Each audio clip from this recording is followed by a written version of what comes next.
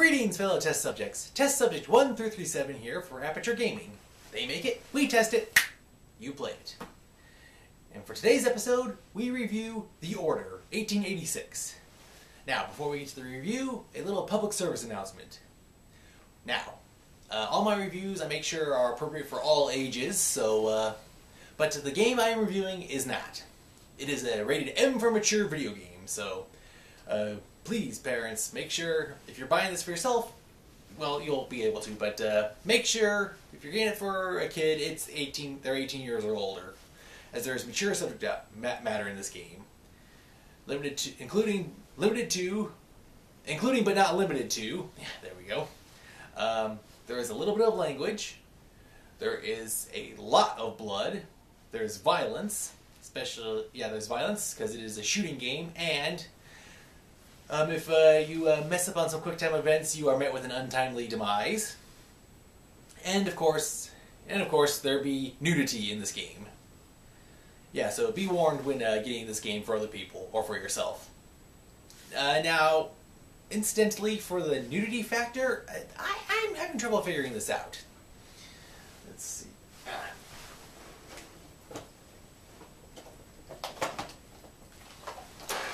Okay, now, there are games like, alright, so here's like a Thief, and then there was a Dishonored, and then there was The Order.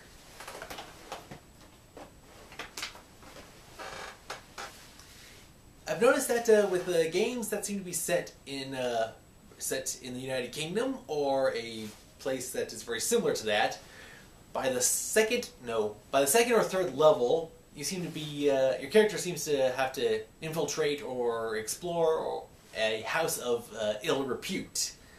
Seriously, the Golden Cat Bathhouse in Dishonored, in Thief, there's like a hidden underground brothel, and third chapter of the game for the 1886. Alright, so I'm going to just go out on a limb here and guess that if this trend, if it continues, I think we might see it for like the third memory sequence, or the third part of the first memory sequence in Assassin's Creed Victoria, if it does take place in London, England. So, just to give you guys a fair warning on that. I just noticed that analysis, so be on the lookout for that. Okay, I got that out of the way, so let's get on to the actual game itself. The Order, 1886, well, it provides you with a good idea what year the game is based in. It takes place in an alternate universe of London, England.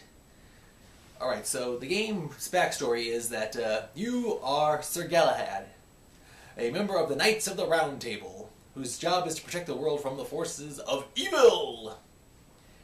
And these forces include, werewolves, and vampires, and a rebellious resistance group that is trying to stop the Indian Trading Company, and there's also mention of Jack the Ripper. So the game, while giving some historical context, only gives that like maybe 2 or 3 times, and the rest of it is complete craziness.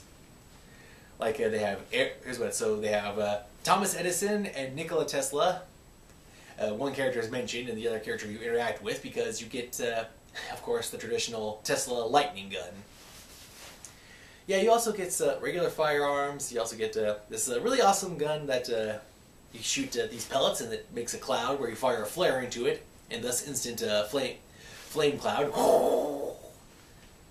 Or you fire the flare first, and then you fire the pellets, so it's like a flamethrower. So yeah. Now the game, it is a shooter, but it does incorporate some other factors, like you have sneaking around, and there's quick time events. This game, it also has like a lockpicking and disabling of electronics. So you have Assassin's Creed and I think Captain America and one of the previous Batman Arkham games, for the whole electricity manipulation. So the game, I guess it's following the principle of see what the popular kids are doing and imitate what they're doing factor. Yeah, so you got shooting, stealth, quick time events. Now, so visually, the game looks amazing. I got this for the PS4, I rented it, it was awesome. It looks real, and I swear there was this one segment where the characters poured gas on So there was some gas that was poured, and then when the gas was ignited, the way the fire lit and spread across the gas, it is amazing. Visually, the game looks great. Sound effects and music-wise is also pretty good. And I liked the story. It's pretty good. You are Sir Galahad. You are with a team of knights. And of course, there is deceptions and lies and murder and plot. Who knows? I won't spoil it for you. But, oh man.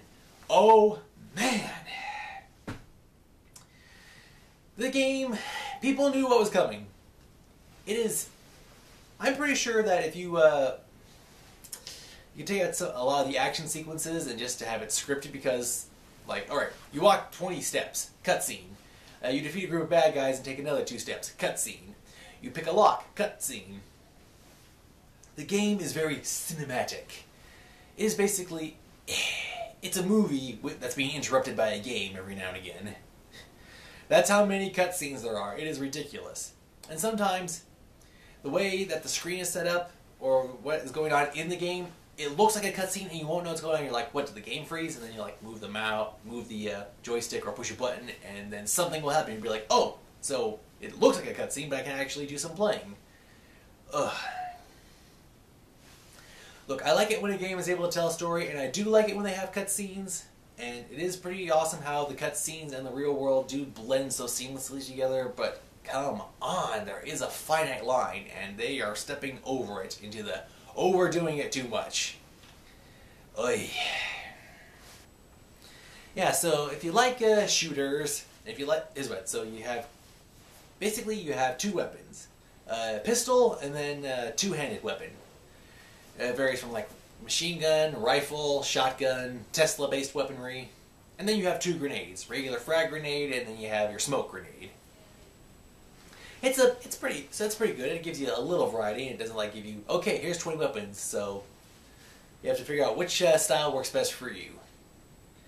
And now it's really interesting. There's you go around and you can pick up like these cans which have audio recordings, and when you interact with some stuff, you can like pick it up and look at it, and then you can turn it over. So I think they borrowed a little element from the LA Noire clue examination factor, where, because seriously, you get close up of a hand and then you look around at whatever it is you're holding. So like I said, they're borrowing elements from so many other games. Now, I thought the game was good, but then all the cutscenes kept happening, all the cinematics, it was just too much. So I give The Order 1886 a 6.5 out of 10. Yeah. So here's what. So I wouldn't skip this game completely. I wouldn't buy it. It's more, I'd say this is definitely rental, like maybe 1 day, 2 at tops if you have the free time and the money. Yeah, so it's good, but with so much cinema going on, I was like thinking, yeah, wow, this is a great looking movie. I can't wait to actually play the game. Yeah, so great visual effects, great sound effects, and it works pretty smoothly. And I like the controls, but like I said, there's just way too many cinemas, way too many cutscenes, way too much heavy story, light on action. Alright, so that's all the time we have for this edition of Aperture Gaming. So until next time, this has been Test Subject 1337 saying thank you for watching, and have a nice day.